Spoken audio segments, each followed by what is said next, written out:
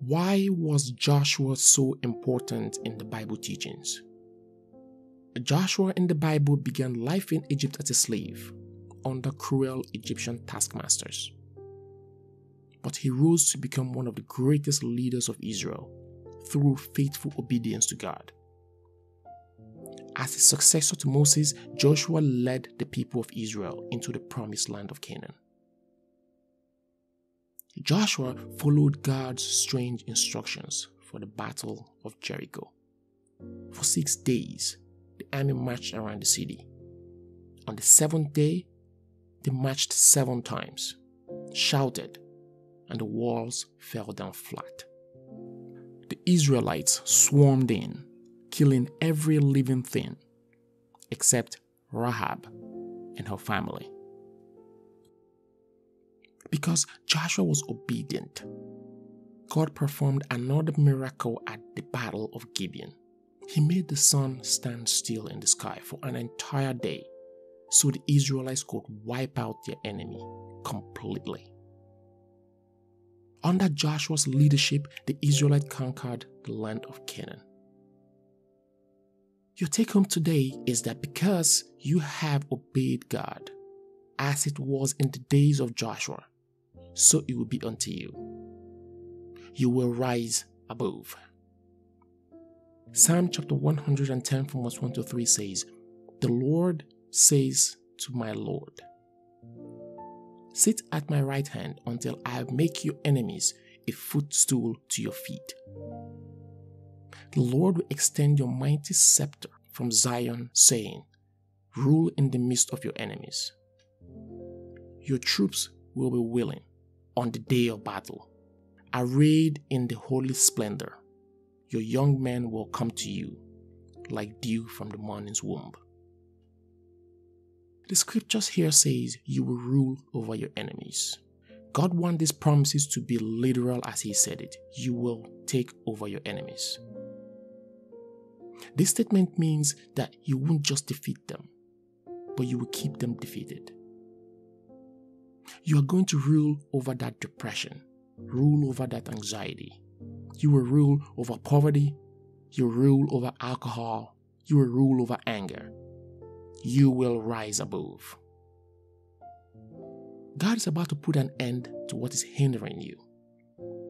You may have struggled in the past, but this is a new day because you are going to rule over your enemies.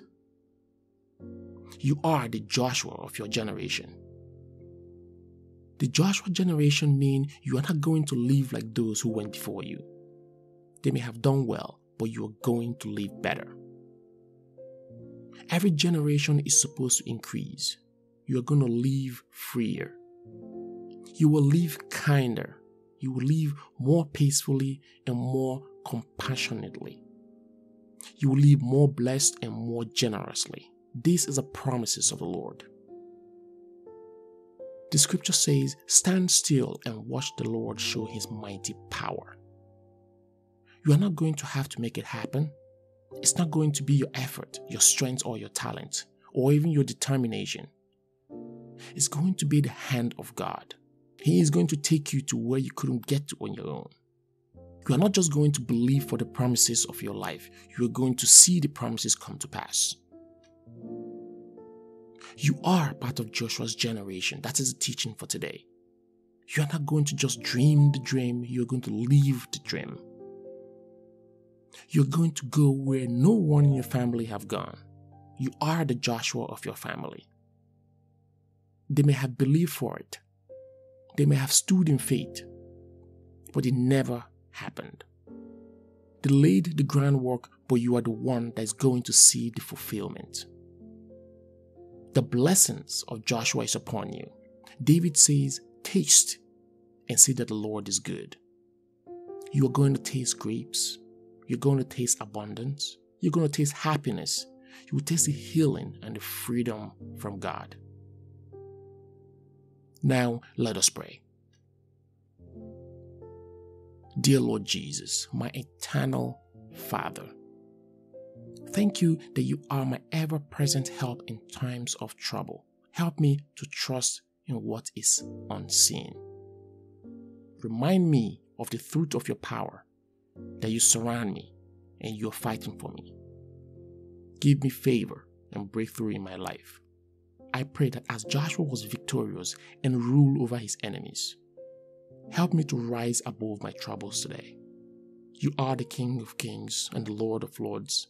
You are the King of all ages, immortal, invisible, the only God. To you be honor and glory forever and ever. Through Jesus Christ our Lord we pray. Amen.